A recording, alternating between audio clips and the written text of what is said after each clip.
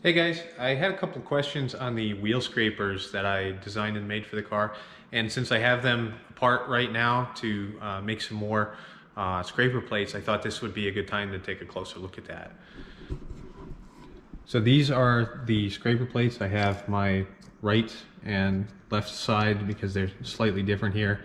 And you can tell which are the old ones that are starting to wear that I'm making replacements for before they're too far gone, because I wasn't smart enough to make paper templates for these to begin with. And these are being cut out of basically a 24 by 24 sheet of 3/16 UHMW plastic. I'll put a link in the description, but there's enough material out of that to make probably 6 to 10 sets of scrapers, front and rear, for the car. These are my front scrapers of a slightly different design. So let's take a look at what these actually look like on the car.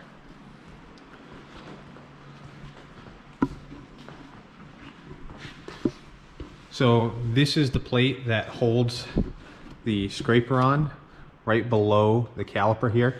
I've got two nut certs in there, M8 nut certs, and I have flanged M8 bolts that are holding the scraper plate on.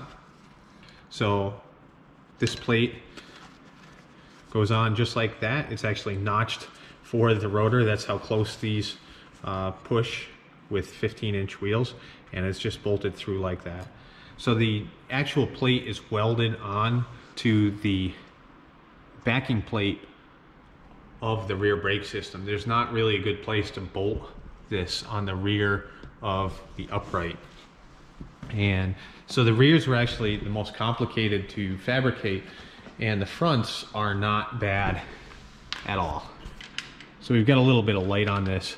So the fronts are just a single bolt design, and it's a single bent piece of metal that bolts to, I think it was a spare ABS location on the back of this hub.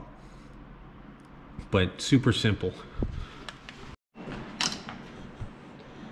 As you can see, these were just cut on a bandsaw, rough to shape, and then drilled out. Nothing fancy. They're not even deburred, but when you put the wheels on, these holes are slotted, so I just slide the scraper until it's in contact with the wheel pretty much, and then tighten up the flange bolts, and they'll clearance themselves and conform to the wheel barrel.